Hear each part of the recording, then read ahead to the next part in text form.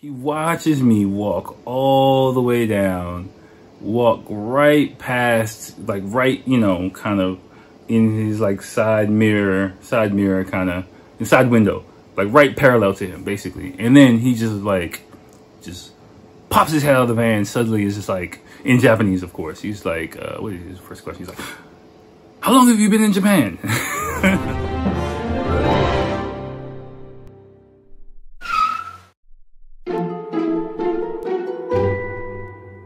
Yo ho ho, what's going on everyone? Welcome to episode 130 of the podcast.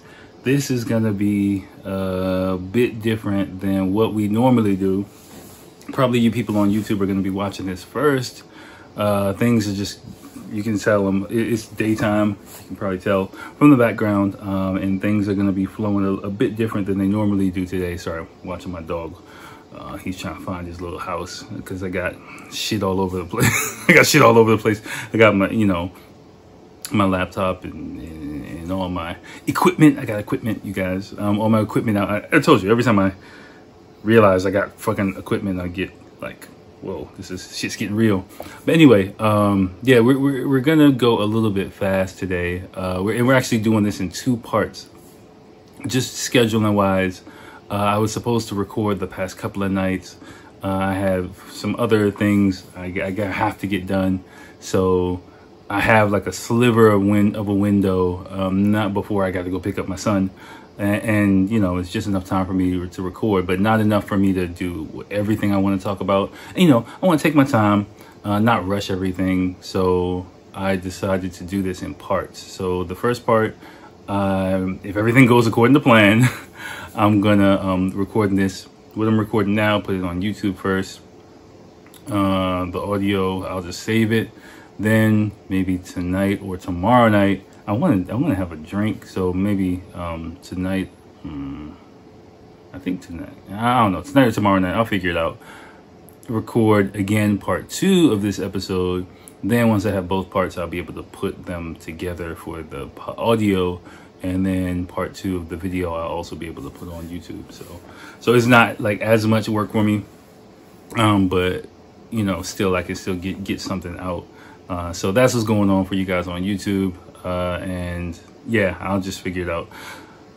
What's up with me? You can tell I'm a little bit flustered just because I just literally got back in the house like a little while ago, like about 45 minutes ago. Did some straightening up, ate like random food, just niblets of whatever I can get. So let me get into it. Let me just get into it, right? Because I'm on the clock.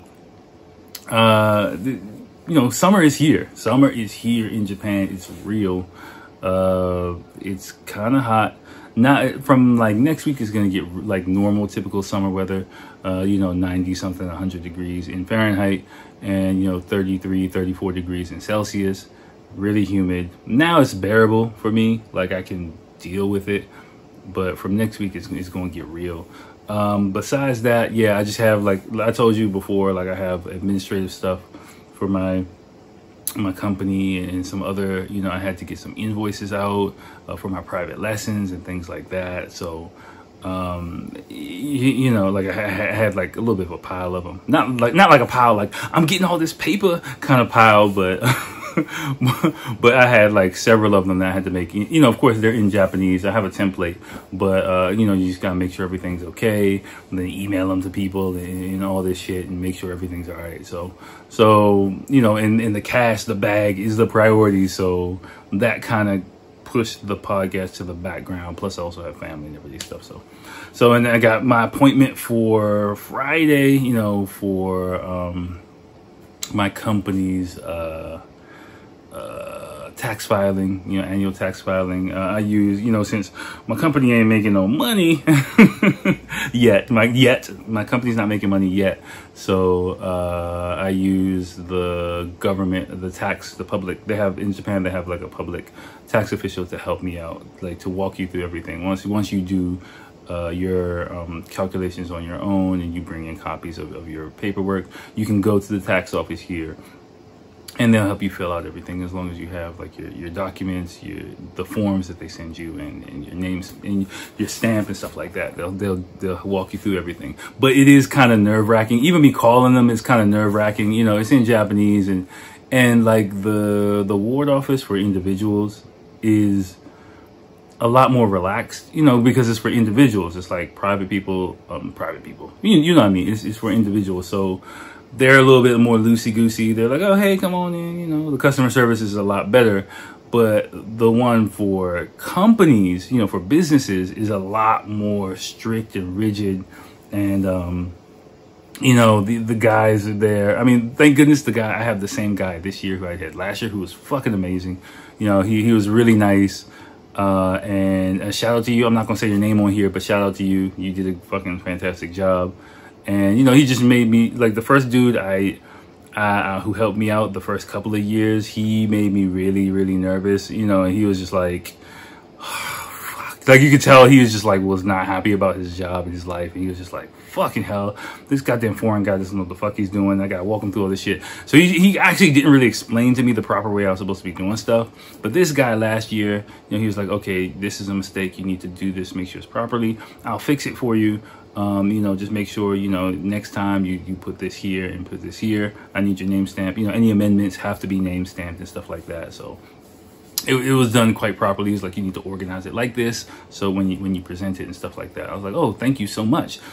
So, you know, he was like, hey, did you make the changes that when he remembered me? Because, you know, I'm like the only fucking black foreign dude with a company probably that comes in asking them to help me file my taxes, you know. And so he was like, hey, I remember you. Did you do the shit that I told you to do last year? And I'm like, oh yeah yeah. You know, it's like a year ago. I looking at like my original copies, I think I did everything the way he told me to do it, but it was a year ago. So we'll find out on Friday. We'll find out on Friday. Hold on, let me double check, make sure this is recording still. Okay, cool. It is. Yeah, so we'll find out. But yeah, like, again, just having a company anywhere, but definitely having a company in Japan. If you don't have the money for an accountant, you know, is quite nerve-wracking, you know. And getting accountants to file for your stuff, it costs a lot of money that, you know, I'm not gonna lie, I don't have right at this point. I don't have to spare, let me say it like that. And you know, I'm just like literally just bootstrapping the fuck out of, you know, grinding away at trying to build a business from scratch and figure out how to do this shit in my industry. Like, I honestly am. Like, when you've heard me talk about it, if you're a long time listener, you heard me talk about it. Like, I literally was so fucking naive when I when I started, like, you know, thinking I could just like start a company in Japan. And I was like, I got an idea. I'm gonna just do this, and I'm gonna do this, and I'm just gonna be balling in like a month. They gonna just love it, you know. And yeah, it didn't really work out as planned.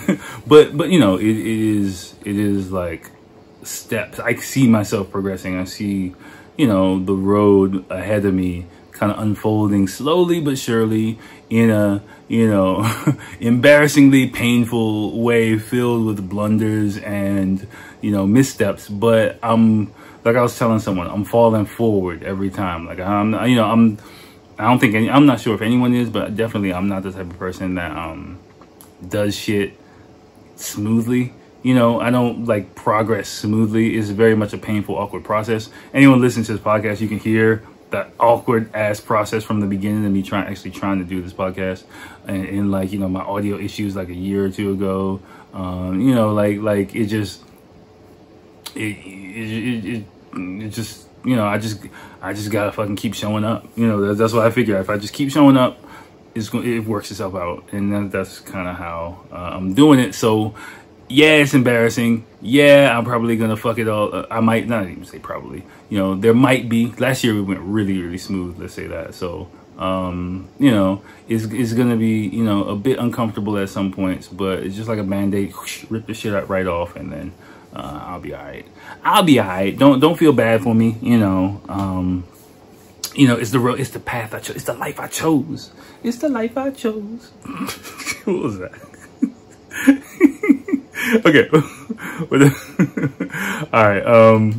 So let me get into some things. I have a funny story for you guys. A little story that I was saving. I had to write a note in my episode notes because I wanted to tell you something that happened to me yesterday. So like I'm walking my dog. You know, my dog is over there sleeping. Yesterday, like around dusk, you know, if you will, it's a quiet stroll around through the neighborhood, and I'm just like, okay, you know, this is some Japan shit. You know, it feels kind of good to walk around my neighborhood, especially walking my dog. My dog's like my security guard. You know, people don't get nervous when they see me with my dog. They're like, oh, he's so cute, and you know, there's no real awkwardness, if you will. But like, I mean, well, people in my neighborhood, they know who I am right now, but at this point it's like, oh, there's the black guy who lives like somewhere over there. But anyway, so like I'm walking my dog and like I'm walking down the street with my dog, and he's like, you know, pissing on like a power line, a power pole or a telephone pole. I see this old Japanese dude way down the street, you know. He's maybe like a good 2-3 minute walk down the street, like, you know, I can't make out his face, he's that far down, and he's just like standing there, like he next to his little like mini work truck. He's in like work clothes. He's, you know, clearly a blue collar dude. He's just standing there with his arms like at his side, like, you know, a superhero pose, just staring at me. I can see he's just staring at me, you know, like not even like for a second, like he's staring at me hard for like nonstop, you know. And because my dog's like peeing, so I'm stopped there. You know, he saw me walking around and we're going straight, and my dog stopped. And so I kind of looked down at my dog for a second and like, okay, let me give him a chance not to look. I look up again just for a second and pretending I'm not to like really look at him. Like, what are you looking at? And he's just like nonstop staring at me, grilling me, you know. And automatically, you know, like from living in America, my radar kind of goes up. Like, is this guy going to be a problem? Like, what's going on? You know, if I'm in America, I would definitely be on defense at that point, you know, and just because of the dynamics, especially being a minority, you know, someone does that to me, I'm like, are they going to try and do something to me? Like, what the fuck? Are they trying to call the police? They think what's happening, you know? So I just kind of pretend like I don't see the guy, you know, and I start walking towards him, and I get reasonably close to the guy, and he just jumps in his van, right?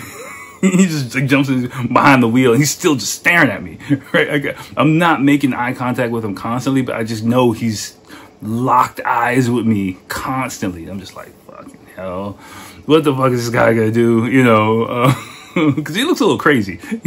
You know, I'm not gonna lie, he looked a little bit eccentric. So like he watches me walk all the way down, walk right past, like right, you know, kind of in his like side mirror kind of, side window, like right parallel to him basically. And then he just pops his head out of the van. Suddenly is just like, in Japanese of course, he's like, what is his first question? He's like, how long have you been in Japan? Just like, so like, you know, I mean, not aggressive actually, just like. And then I realized, oh, he just wanted to talk to me. You know, like, and I was like, oh, I've been in Japan 16 years, kind of friendly. And he's like, oh, where are you from? You know, and it's like, he's just like, yeah, let's talk. You know, like, I'm like, oh, you can speak Japanese. Your Japanese is so good. And he's like super pumped to talk to me. And, you know, and he's just like, where am I from? And how long have I been in Japan? He's like, oh, you married? He's like, yeah. He's like, oh, your wife is Japanese, right? I'm like, yeah. I was like, oh, yeah, I got a kid too. He's like, oh, you got a kid? I was like, yeah. I thought like he saw me in the neighborhood before, so maybe he just had the opportunity to talk to me. It's like, oh, did you see us walking around here before? It's like, no, I ain't never seen you before in my life. It's like, he's like, oh, okay. He's just like, he became my little buddy, you know. He asked me like a couple more questions. He's like, oh, you know, he was just so happy to talk to me. It was just hilarious. Speaking of which, and then, you know, I said bye to him, and then he was like, bye. And then later he turned around to do something and came back down the street. He made a left, turned the corner just before where I was walking down the street a bit further, but he stopped, paused his car a little bit. I looked back at him, I kind of waved at him. He was like, hey, you know, like so happy. I could tell I just made his day. He's gonna go drinking and be like, I met this like black American dude and he's like cool, he can speak Japanese. I know like that conversation's coming with whoever he hangs around. And you know, it reminded me as well, like about Japan. Like that's Japan. You know, my preconceived notions about my life in America don't necessarily apply here. You know, and what you know, after he started talking to me, I realized instantly what the deal was.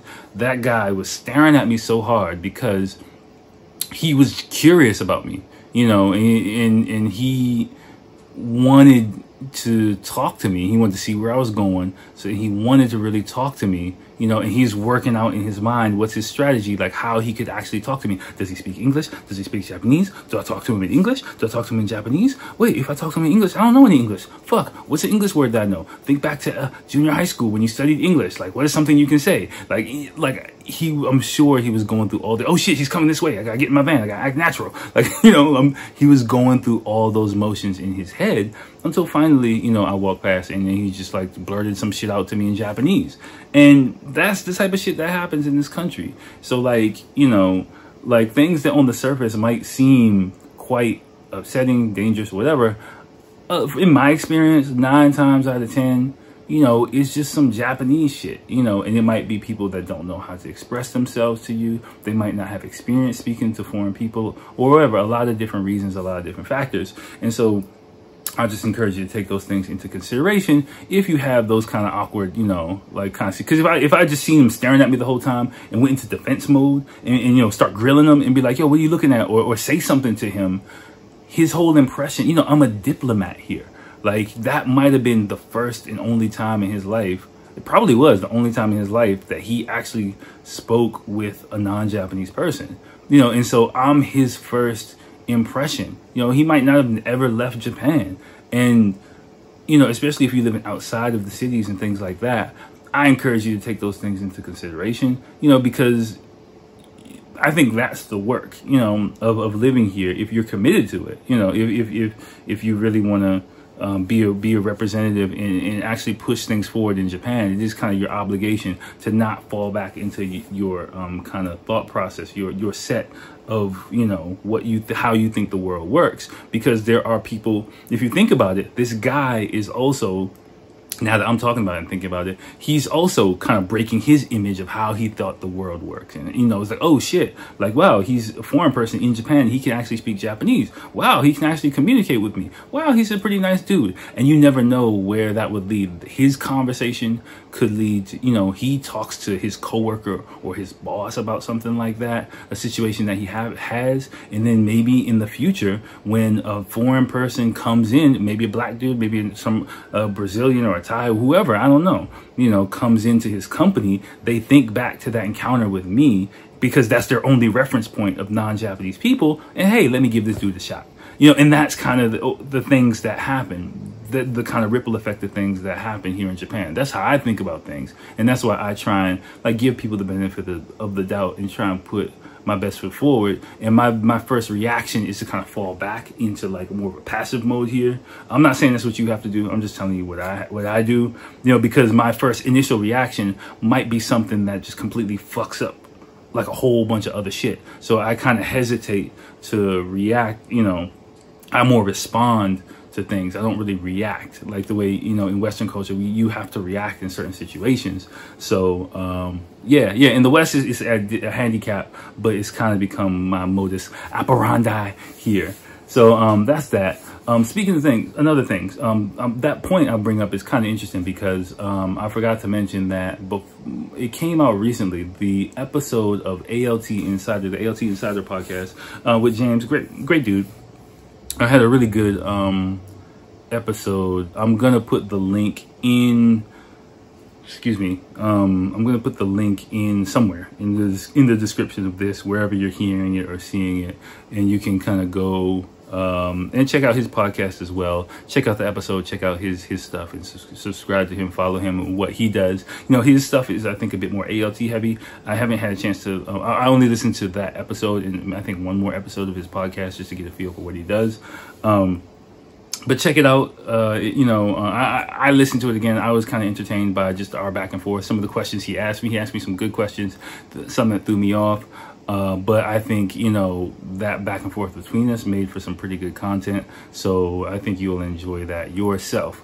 So that's that. Those are the two big things I wanted to talk about. I got like about 5-10 more minutes before I got to hurry up and pack all this shit up, because there's no way in hell I'm leaving like a laptop mic in like a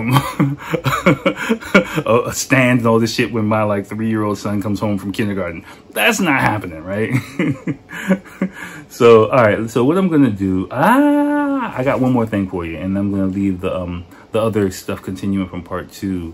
The other stuff from the previous episode, I'm gonna leave that for next time. I got a couple of videos that I want you to take a look at. I probably might watch them again just so that I can give you some stuff to talk about. And then the other Quora questions from Rod that I'm gonna finish up that list really quickly. But for my next project that I'm working on, my next course that I'm working on, English study course that I'm working on, I'm trying to switch it up and do a little bit of just from feedback I've been getting from Japanese people, mix more entertainment in with it. Not like entertainment, but make it a little bit more interesting, not just straightforward, dry kind of teaching.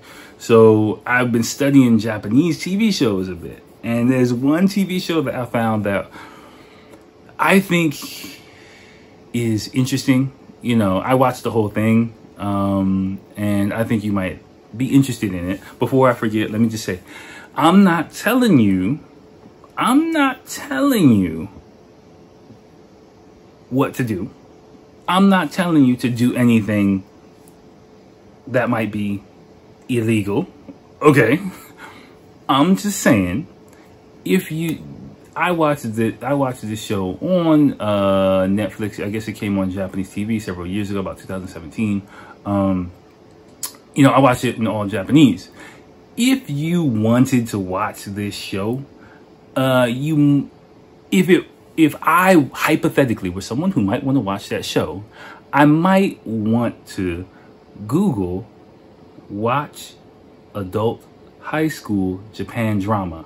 I might just want to Google that and check some of the top searches for that, and I might hypothetically be able to find you know, some sites that host that with English subtitles.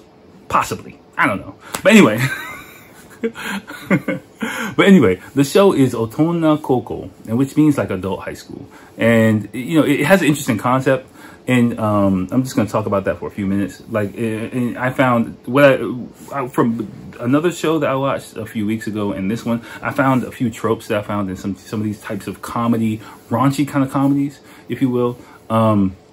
I don't like the way they do it in this one and a few other ones like on this level that are kind of on broadcast TV, because they play it too safe. Like nothing really, like without spoiling anything, you know, they don't get deep into the raunchiness. You know, it's kind of like superficial raunchiness, you know, where like something always happens to trap up all the like things from getting like real, you know. So that was kind of like, it becomes predictable after a while. Like I can see where the censorship line is on these shows, you know, like they can talk about this type of stuff, but they can't do like other stuff, you know. They gotta keep it like PG, at least like you know, below PG-13 pretty much. They have to keep it below PG-13.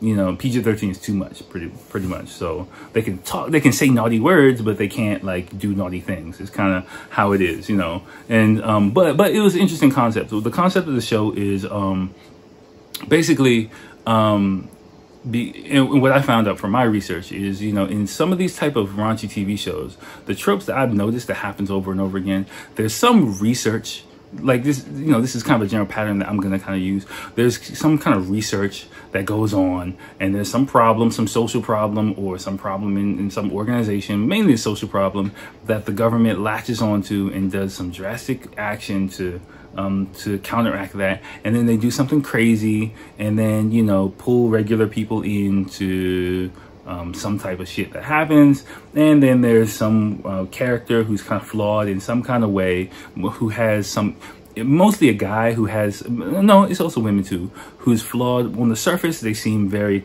collected or whatever, they seem a certain way, but inside there's this really intense, manic, internal dialogue that goes on, and you know, there's a few characters that tropes that go along with it, but yeah, and so this show really fits it. My wife was like, do not watch that bullshit around me.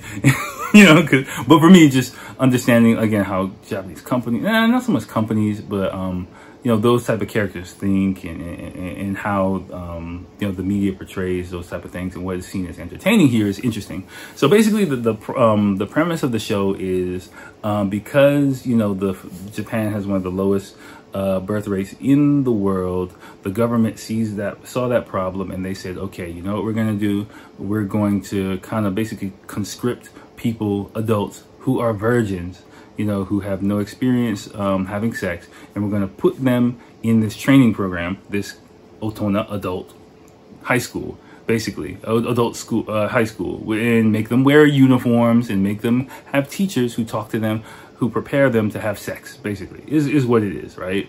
It sounds pretty raunchy. If it were an American TV show, you know, you can imagine it would get pretty gritty, but this is on Japanese TV, so they say sex, and they say, you know, like, you remember, Japanese people are very shy about this thing, so to say a few of those kind of words, or say things like that, those kind of topics openly, is a really like taboo kind of thing. So you can tell they kind of pushed the envelope as much as they could, but they kind of held back on the gas quite a bit in some ways. I won't spoil anything if you do want to watch that show, but you know, I found it interesting, but some ways frustrating, because I kind of caught on to the tropes of the show, so it became quite predictable, and not so much frustrating, because I just knew, like, okay, definitely this is gonna happen, definitely this is not gonna happen. Like, I was kind of calling the shots, if you will, on the show, which I was pretty much right mostly all the damn time. So, you know, just getting towards the end, I was just like rolling my eyes, like, okay, I just want to finish this thing. I got all the research I need, like, fucking hell. You know. So, but I think, you know, if you want some insight about dating in Japan, and some of the issues and some of the thought process of Japanese people, career Japanese people who don't date, or, you know, having trouble meeting people, you'll kind of get some insight into that there. So, all right, I'm right on time. I got just a few minutes to pack everything up and get the fuck out of here. So that is part 1 of the episode. I think do I need to record an intro for this? No, I'm not going to record an intro for this one, because I kind of explained what was going on at the beginning of this video. So after I record the second one, after part 2, I can record the intro. So, all right, y'all. So let me hurry the fuck up and get the fuck out of here. I'll holler at you next time for episode 30, part 2. Peace.